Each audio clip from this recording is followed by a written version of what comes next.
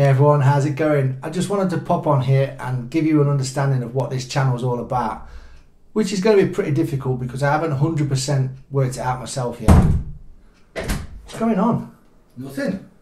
See, I'm making a video, right? Yeah, but what about? Well, I was just telling them I'm not sure what this channel is going to cover. Dude, it's a mismatch at the moment. I know, but I've been creating all through 2020 and I just didn't want the work to go to waste. Just tell them about my channel and sack this one off. It's not about you, your channel's doing okay, so I'd appreciate a bit of space. Dude, you've done all the watching on YouTube. All those hours spent. How to grow my channel in 2020. How to grow my channel in 2021. How to gain more subscribers. How to gain more followers on Instagram. TikTok. Where's it got you? It's a process. Come on, process. I've gained 700 subscribers in 6 months creating quality, relevant content. Hang on, I put that content on your channel. You just kick a soccer ball about. How hard can that be? Actually, you don't. You're too old to kick a soccer ball about. You just show people how to do it. And you're too old for YouTube. We're the same age, you melt. But you need to be yourself. I'm true to my profession. I love the game. I love football. I have knowledge and know what I'm talking about.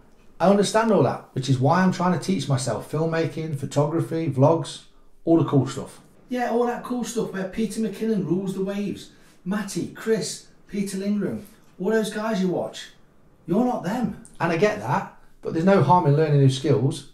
McKinnon, Peter, Matti, as you say, they're all brilliant at what they do. Why wouldn't I learn from them? So you binge on Casey Neistat through lockdown and then make a few vlogs that no one's watching and no one's ever going to watch.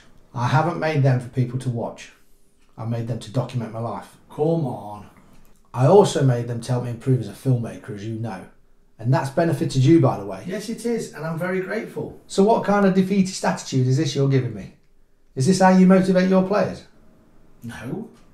So why don't you leave me to get on talking to them about my channel? There is no them. You've got 61 subs. And what if just one of those subs got something out of my channel? Surely when you're coaching, you just want one person to influence, at least one person. If you influence one person, that's a win for me. So have you told them about some of the content you're planning? No, I've read that you shouldn't do that. People aren't here to see what you're going to do. They're here to see what you're doing right now. People aren't watching at all. I've had a few views, you know that. That content I put out about New York skyscrapers, it's got nearly 1,300 views. But it's all been done before, dude. Then maybe I'll try and do it better. Besides, your content's been covered before. Soccer Coach TV got your sector nailed, my old son. What makes you any different?